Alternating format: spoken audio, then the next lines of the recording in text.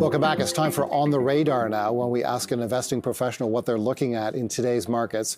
We're back again with Brooke Thackray. He's research analyst at Horizons ETF Management to talk about a key economic indicator here in Canada. That's the rate of unemployment is ticking higher. Tomorrow, actually, we're going to get new jobs numbers for Canada in the month of November, and the rate of unemployment is expected to tick up to 5.8% from 5.7% in October.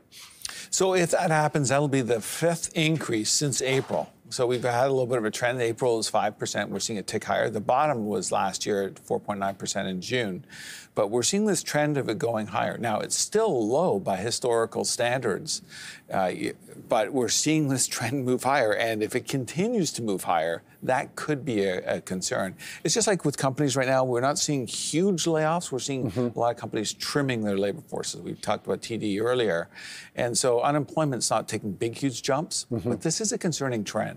One of the narratives that's out there, and we hear it a lot, is that with Canadians paying larger mortgage payments as they roll over their mortgages and have to pay more per month on their mortgages, they will be able to spend less of their discretionary income on other things. That could contribute to an economic slowdown. Might this pile on top of that trend? Absolutely. That would be the Canadian version of the doom loop, where unemployment causes some hardship, and the hardship comes back as far as that goes.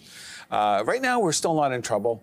We're at the 5.7%, or maybe 5.8% coming up. But if you take a look historically, we can see that the unemployment for Canada going back over the long term, and here's according to this graph here.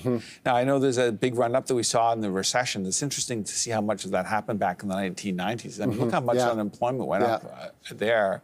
But if we take that out, you can see there's really a band of unemployment bottoming at 6%, and then at the top level, 8%, with a few wiggles and exceptions, and obviously there's the COVID there.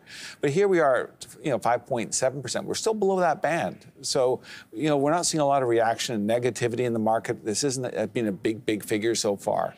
But I just wanted to point out the trend that we're coming back into that band. If we start to get back into that band, let's say into the, not tomorrow, but let's say we get into the low sixes, and 6.5s, all of a sudden investors are going to start to question, well, are we really on this path now that it's going to keep going and perhaps get to the top of the band up to 8%?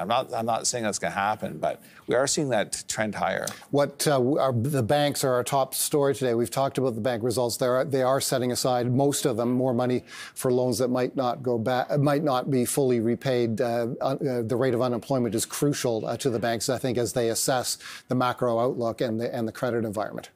Absolutely. I mean, this is one of the assessments that they're making. They're saying, are people going to be able to afford their payments in the future, and also unemployment, what's happening with unemployment on a go-forward basis, and making the adjustments accordingly. And if we see, that unemployment rate move higher, that's going to come back and put weight on the Canadian banks again to increase the provisions for credit losses once again. So it'll go back and forth a little bit as far as that goes. So if we move up fast at this point, then I think the banks are going to have to continue to make those provisions for credit losses.